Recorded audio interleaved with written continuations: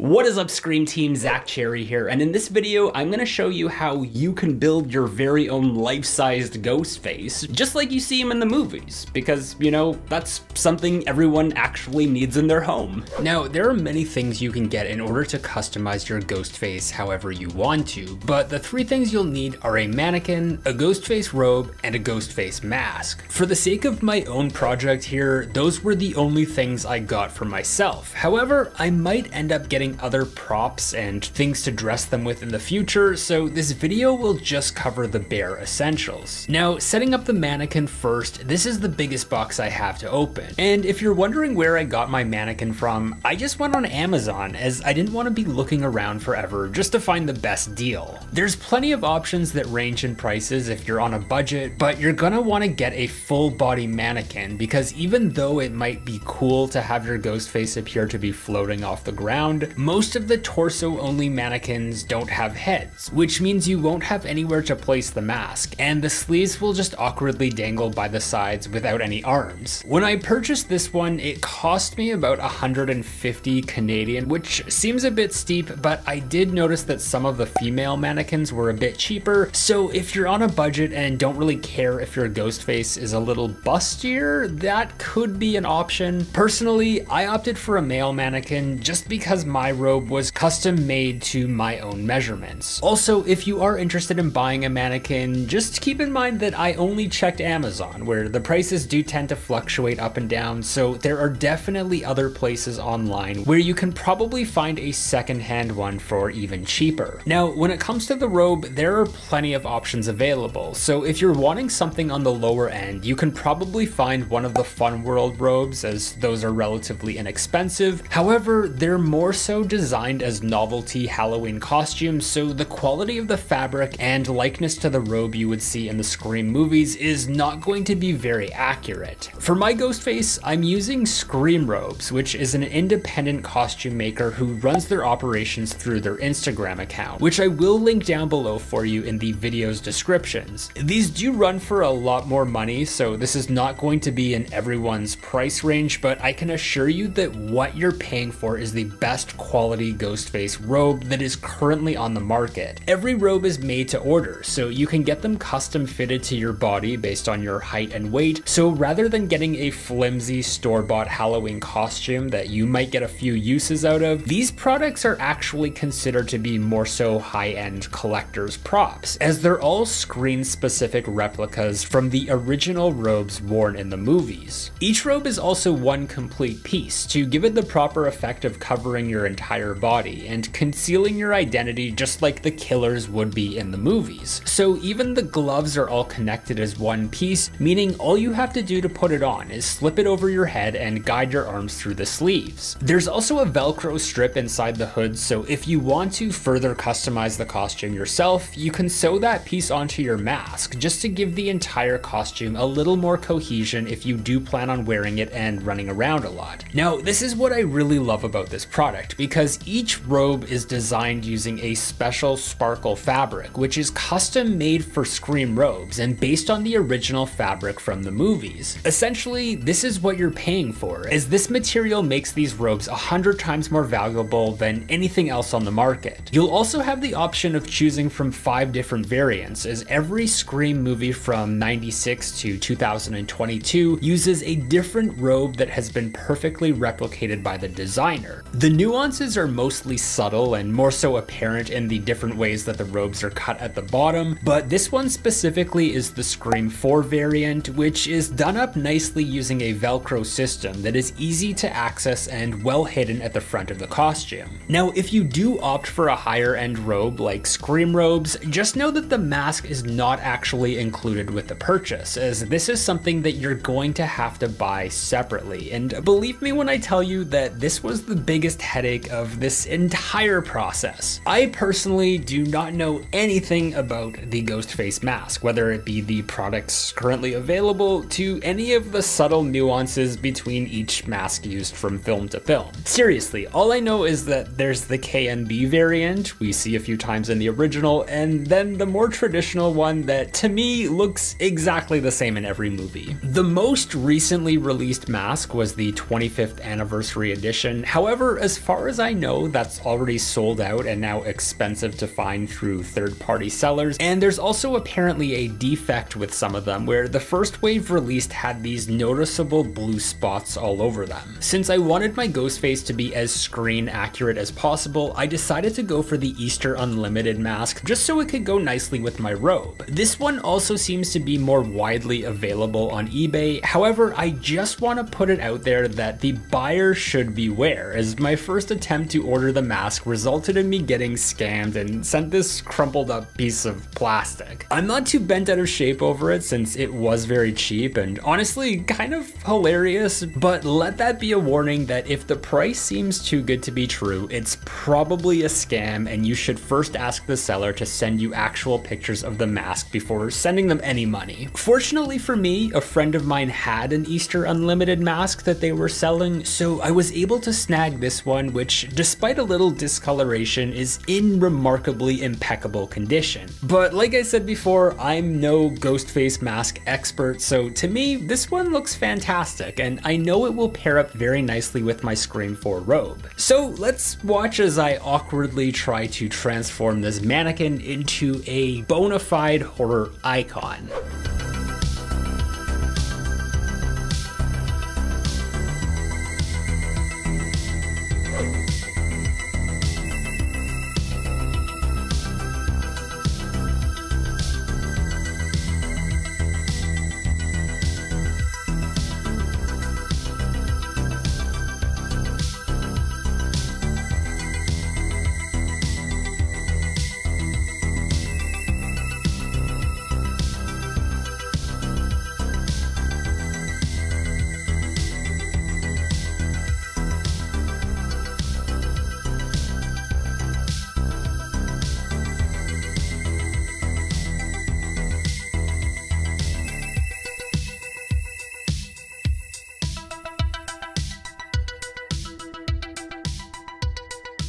Alright, the robe and mask are on and looking pretty spiffy if I do say so myself, but I have run into a little problem that I didn't consider when I purchased this mannequin. As you can see, the hands don't actually separate at the fingers, so the arms are not fully fitted through the sleeves as they stop short when we get to the glove. It kind of ruins the effect of the costume as Ghostface now looks ridiculous for having its arms appear to be super stiff and unbending, but most disconcertingly, I don't want this to stretch and possibly tear the fabric, so I might need to think of a solution. Other than that, everything is looking good, so I'm gonna go ahead and move this into my studio.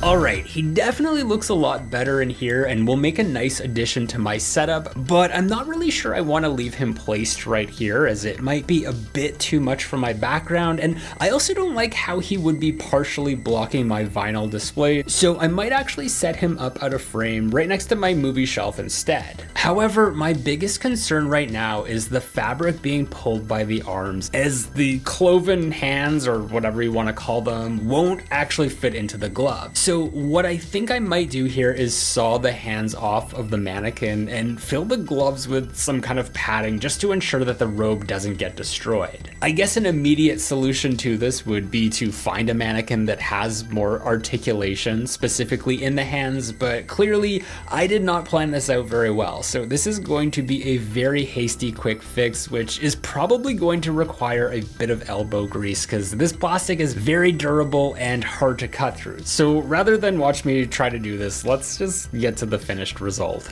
So as you can see, this looks a lot more natural now, so much so that this thing has actually startled me several times just from walking by the room and noticing the giant silhouette in the corner, so it's definitely gonna take some getting used to. I ended up using aluminum foil just to form little fingers to fill the gloves, and while it still doesn't look perfect, I'll probably find some sort of soft foam or lightweight plastic hand in the future, just to give it the most most realistic look as possible. The other problem with this mannequin is that there is literally no articulation. The arms only move front to back and not to the sides, so I can't display the winged sleeves to their full effect, and there's also no friction that would hold the arms up, as moving them up and down actually detaches them from the torso. As for the feet, I'll probably end up getting some black boots for him to get the full desired look of Ghostface, but fortunately the robe is long enough that I won't need to buy a pair of black jeans, as I can probably just conceal the ankles with some long black socks instead. But aside from the issues with the mannequin, I am very happy with the way this turned out, and depending on how adventurous I'm feeling while recording future videos, you could possibly see him make a cameo appearance. If you enjoyed this video and are a big fan of the Scream franchise, I recommend you check out some of my other content right over here. Until next time, I've been Zach Cherry,